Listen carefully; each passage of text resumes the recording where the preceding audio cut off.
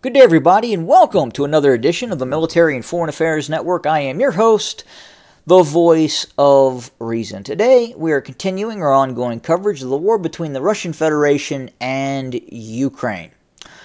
Today, heavy fighting continues in and around Avdiivka, with Russian forces continuing its encirclement operation of Avdiivka. Very heavy fighting continues to take place with continued Russian offensive operations in this area.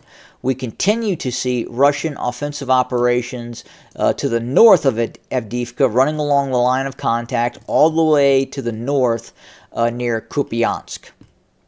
Additionally, we continue to see Ukrainian operations, smaller raiding party type operations, crossing the Dnipro River with the intent of raiding Russian positions on the eastern bank of the Dnipro River.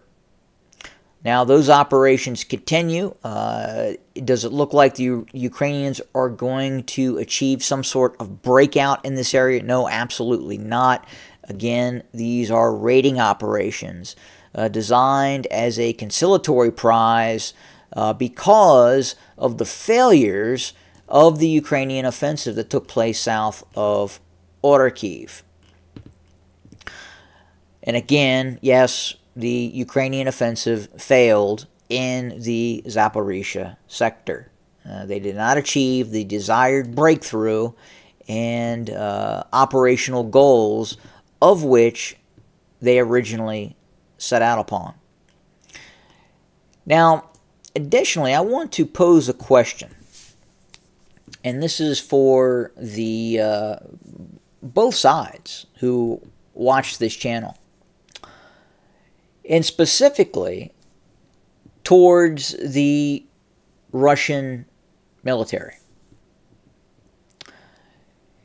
Should the Russian military, should the Russian state look at changes in terms of the defense minister and overall commander of Russian forces, Gerasimov?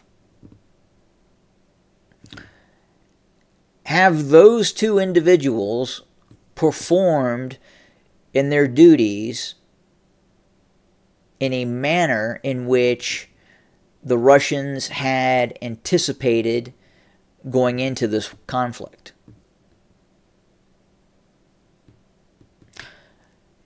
Look, in any war throughout history, countries have had to change and adapt. I go back to the American Civil War. Both Union and Confederacy made changes during that war. In World War II, changes were made in some of those very large-scale, high-tempo operations at the leadership level. And those changes resulted in battlefield changes.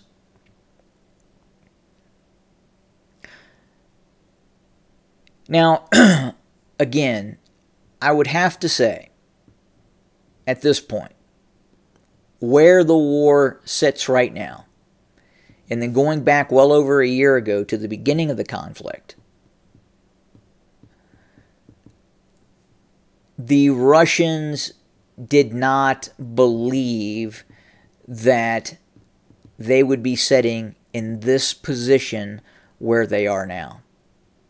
Now, you can go and you could say, well, look, it was the direct support by the U.S. military in support of the Ukrainians that has led to where we are now. The problem is, you can't do that. As the Russian battlefield commander, you have to prepare for that. Going into this conflict, the Russians should have prepared better for the anticipated support by the United States to the Ukrainians. Now, the big miss for the Russians, at least I believe, was the technology gap. I don't believe the Russians fully understood the gap in doctrine and the gap in technology, and just how behind the Russians are in those two sectors of the conflict. Now, I'm going to get some pushback on that, and I understand it, but it's a fact. The technology gap and the doctrine gap based on the ability to sense and shoot has the Russians behind the 8 ball. It just does. So again, at the end of the day, the question has to be asked by Russian leadership, why wasn't the Russian military more prepared for what they were going to go up against? We have all heard the reports about some of the Russian columns were actually preparing for victory parades in Kiev. Now look, was that true? Is that false? Difficult to say. Is it possible? Yeah, sure, it is possible. But again,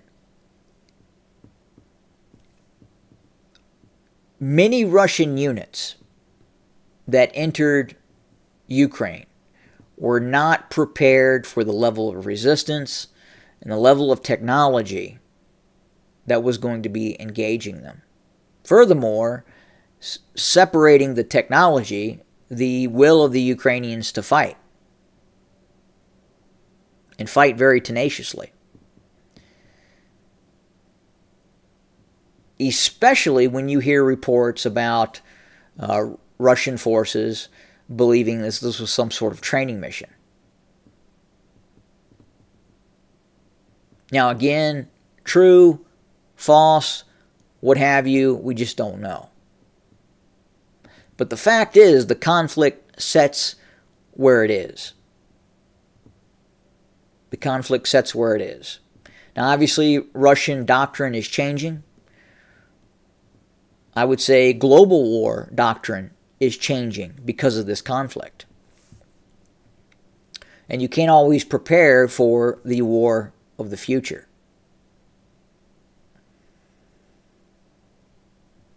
But again, at some point, the Russian political leadership is going to have to ask the question, is Shoigu effective? Is Gerasimov effective? Does there need to be a change? Has that occurred? Does the Russian political leadership even have the ability to make that change? And I'm asking that question. So would love to hear it in the comment section. We will continue to watch. We will continue to observe. We will continue to report. As always, thanks for joining us. More to come very, very soon. Have a good day.